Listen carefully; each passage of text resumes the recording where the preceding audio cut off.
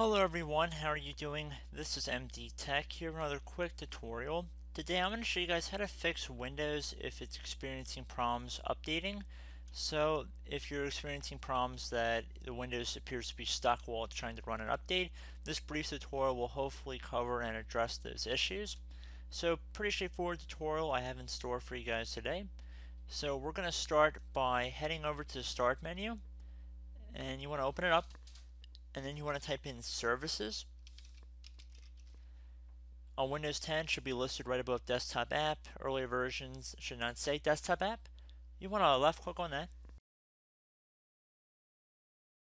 So the first thing you want to head to is Background Intelligent Transfer Service, which should be near the top. You want to stop the service either by right clicking on it or clicking up it here where it says stop the service. Once that one is stopped, we have one more we want to stop as well. And that would be to head down to the Windows Update service right here. I'm going to stop that one.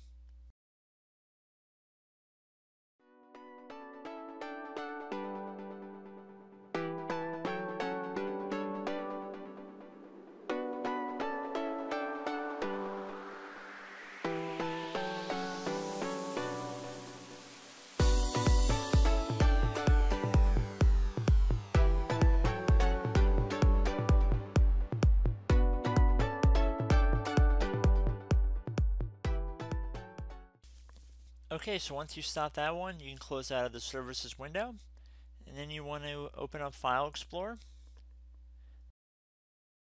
You can search on the Start menu, or you could go through the File Explorer icon on the taskbar if you have one. And we're going to navigate over to our C drive. So I'm going to go through this PC on Windows 10, and then I'm going to access our local disk. So once you've done that, you want to double click on the Windows folder. And then you want to scroll down until you get to SoftwareDistribution, and you want to double click on that. So you want to delete all of the entries in here, so just highlight over everything and then either right click on them all once they're highlighted and delete, or hit delete on your keyboard.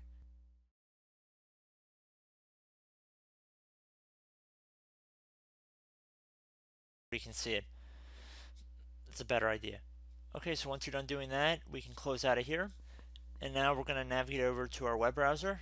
I have a link to a Microsoft diagnostic tool through a Fixit utility. I believe it's now called Easy Fix or something like that. And it's from Microsoft. So what we're going to do is, once I've given you the link, it's going to ask you what do you want to do with this Windows Update Diagnostic file. You want to save it. And then once it's finished saving and downloading, you want to click on Open. Depending on what web browser you're using, it might look a little bit different. So this will help us troubleshoot and prevent different computer problems, at least that's what the description says. And what we're going to do is select Next on this window, and it'll begin scanning for potential conflicts that are creating our issues with Windows Update. So we can see there might be an updated troubleshooter available, and this one happens to be for Windows 10. So if you're using an earlier version of Windows, it's not going to have one that's built in. More than likely, I believe that this is a newer thing for Windows 10. They're actually building some of these things into Windows 10. If you're using Windows 7 or Windows 8, you would just follow along with these instructions. I don't think it would have this on here, of course. But I'm going to run the Windows 10 troubleshooter, which should look pretty much the same that you guys who are using earlier versions should have as well. Just this one's built into Windows 10. So we're going to select Next to begin running this diagnostic tool.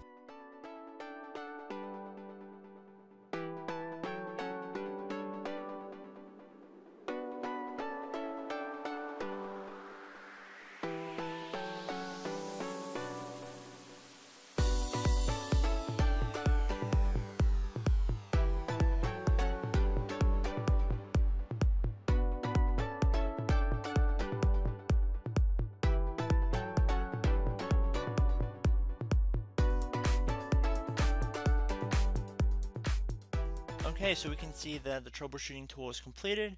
The troubleshooter's made some changes to your system. You get some information about the problems that were found right here, and you can also view more detailed information right here if you click on that. But for the purpose of this video, I would say once you're done running this utility, go back and try and run Windows Update again, and hopefully it should work for you guys without too much difficulty. So I hope this brief tutorial worked for you guys and helped you out, and I will catch you in the next video. Goodbye.